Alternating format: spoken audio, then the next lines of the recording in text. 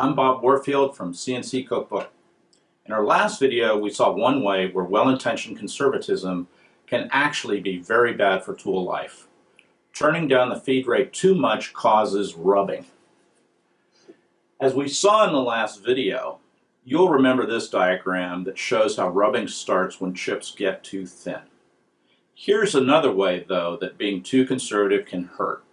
If you cut back your cut width or step over too much, you're going to be right back to rubbing because of something called chip thinning.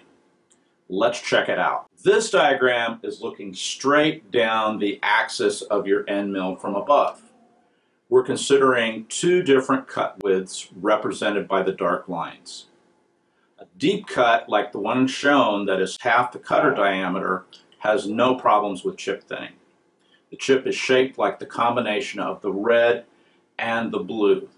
But a very shallow cut, as represented by the lower line, has a very different chip shape. It's just the blue part of the chip, and you can see that it is obviously much thinner than that red part up higher. The chip for any cut that's less than half the cutter's diameter is thinner because of this chip thinning geometric effect.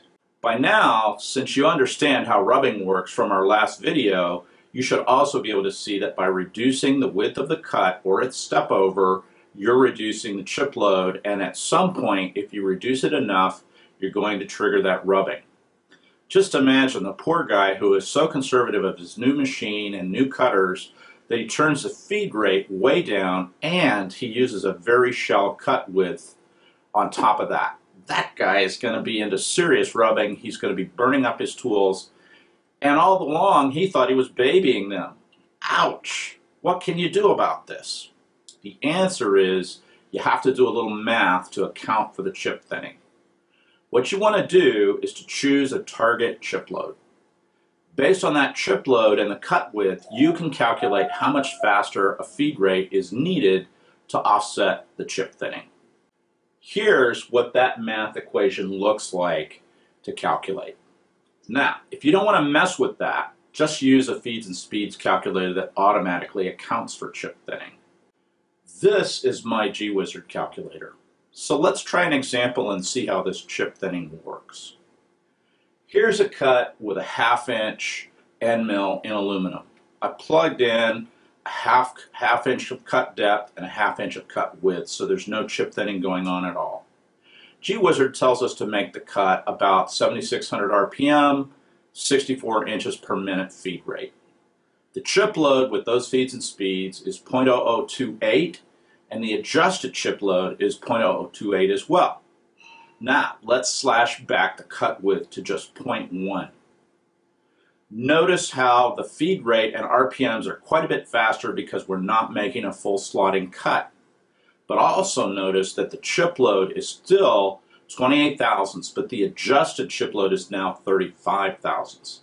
That's telling you that if we didn't adjust for chip thinning, we're running a feed rate that would normally have given us 0.0035 of chip load, but after the chip thinning adjustment, it's now back up to 0.0028.